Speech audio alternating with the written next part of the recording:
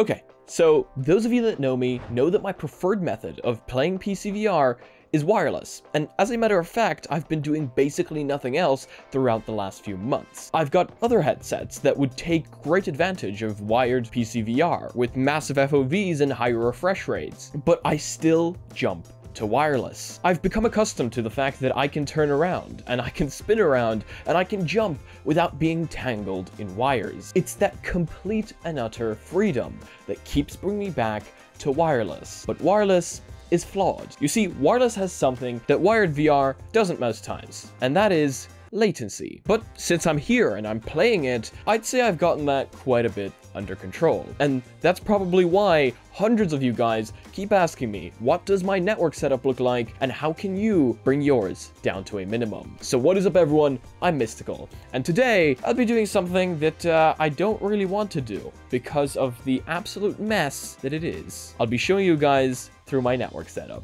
So let's jump right in. First things first, this is by no means a perfect network setup. People buy dedicated routers for their wireless PCVR gaming so that they can connect directly to that and then connect directly to the PC. This definitely minimizes latency. However, I didn't want to do that. I don't have enough sockets as is, and I don't want to be connecting another router to my already pretty congested network setup. I say it's congested, but at the same time, I'm playing wireless PCVR, so what gives? Well, I'm here to show you that you might not actually need a dedicated router. And no, I'm not hotspotting from my PC and connecting to that. It's actually much easier. Throughout the years, my network setup has gone through hundreds of changes, and hundreds would actually be an underestimation. This house is built in a very funny way where the Wi-Fi basically never reaches my room. My room is made out of some weird brick or something where the Wi-Fi just will not penetrate it. So let's begin at the very beginning. This is my Netgear R7000. By no means a new router whatsoever. This thing is actually quite old, and I have a video from the past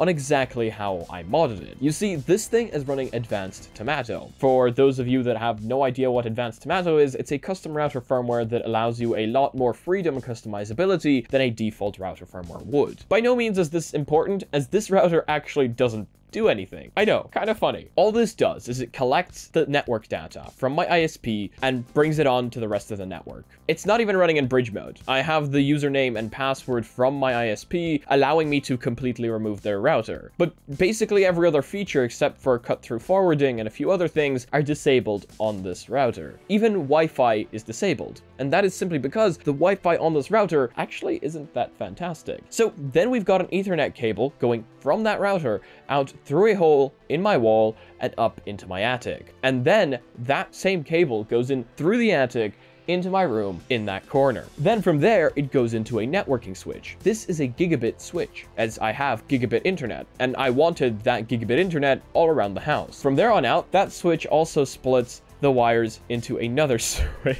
because, you know, one wasn't enough. From there, it goes into my PC, it goes into the NAS, it goes into the PS4, it goes into my brother's computer, and most importantly for you guys, it goes in to my access point. As if you ask me, I think the only thing you actually need for good wireless PCVR is a good access point. You don't need a good router. You see, a router has to do two things. It has to collect the network data and translate it into internet, and then it also has to send out Wi-Fi signals. Which, don't get me wrong, there's routers that do both of these things really, really well. However, an access point only does one. It sends out your Wi-Fi. That's it. It doesn't have to do anything else. And therefore, it is really, really good at doing that one thing. I've got a Unify access point, and this is by no means the best access point you can get, but it was a very good one back when I got it in the day. It's the Unify APLR, which stands for long range. Therefore, it reaches every single room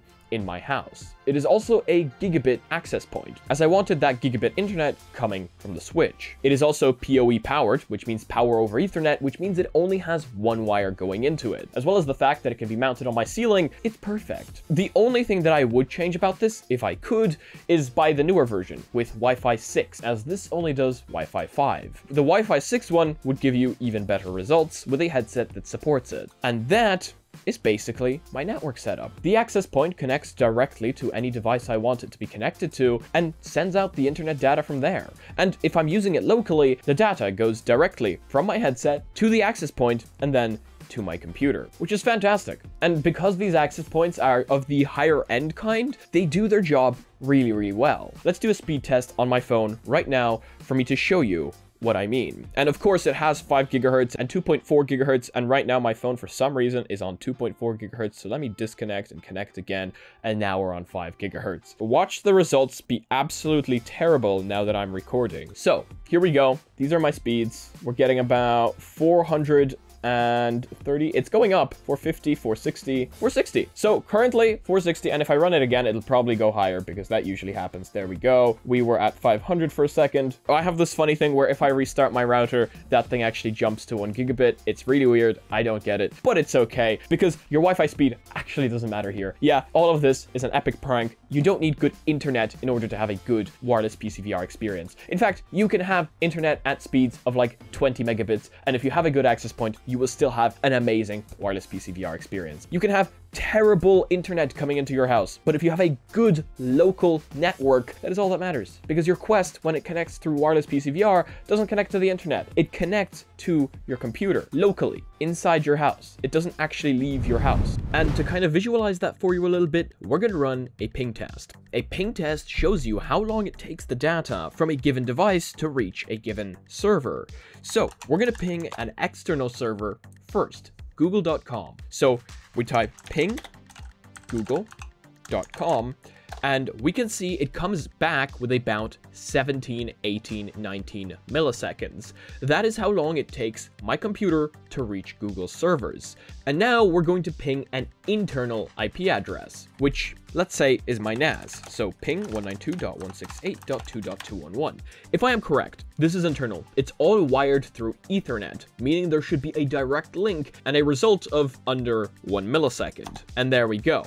The time of connection is less than 1 millisecond. So hopefully that makes it a little bit easier to understand. So the TLDR here, for those of you that don't feel like watching all that mumbo jumbo and don't care for the explanation, is your external internet speeds do not matter. What matters is your internal network. The device is connected inside your house and how good your access point or your router really is. Now, the singular most important thing that I would mention here is 5 gigahertz. Having 5 gigahertz greatly benefits the performance of wireless PCVR. So if your built-in router does not have 5 gigahertz, definitely do get yourself either a nice access point or a better wireless router. And that's pretty much it. If you don't care for the explanation, that's how simple it is. So there you guys go. This was a nice, simple video. I hope I didn't overcomplicate it, but everything about this setup is incredibly overcomplicated, and it has gotten more messy and messy throughout the years. There's basically the minimal amount of cable management here, and I know that I'm going to get roasted for that in the comments section. But it works, and that's all I care about. Since it went through so many changes, I just couldn't be bothered to cable management it after a certain time.